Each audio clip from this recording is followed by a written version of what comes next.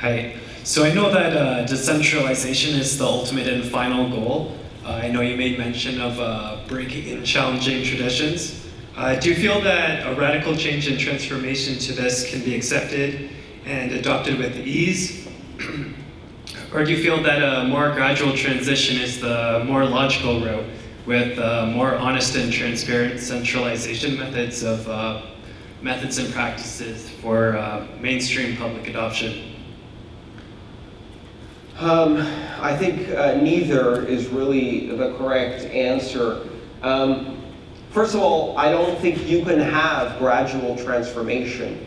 History shows us that disruptive innovation never works in a gradual fashion.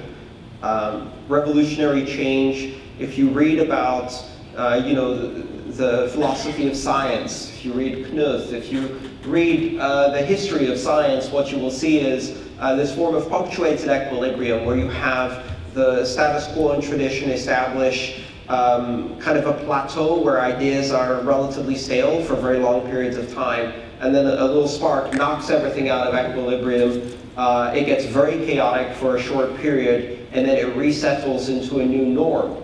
And we see that again and again in science. We also see it in technology. We also see it in politics. We see it in society. Gradual is not the way of this world. What you have is systems that build up energy within them until they reach a tipping point. And then some event, you never know what kind of event it will be, triggers that tipping point, and you have a sudden cascade into a new reality.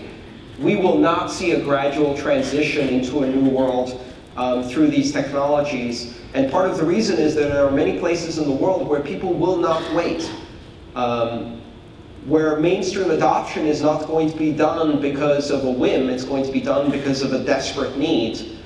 Talk to a Venezuelan, an Argentinian, a Brazilian, a Kazakh, a Ukrainian, perhaps even a Greek or a Cypriot, and they will tell you that looking at these types of technologies as a safe haven, as an exit, as a safety valve from failing monetary systems is a very real possibility.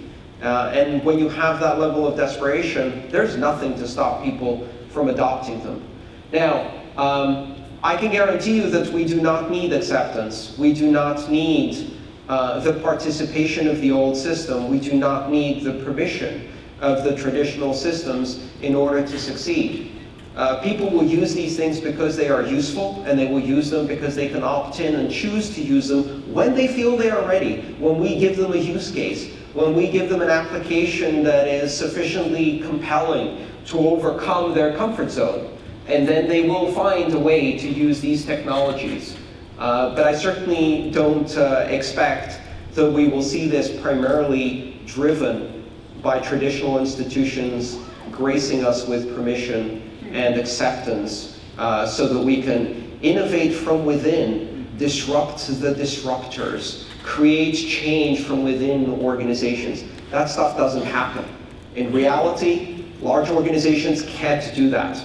And they get disrupted from the outside, most of the time very painfully, and few of them survive in their original form. So start learning the skills, polish up your resume, and get ready for a roller coaster. This is going to be fun.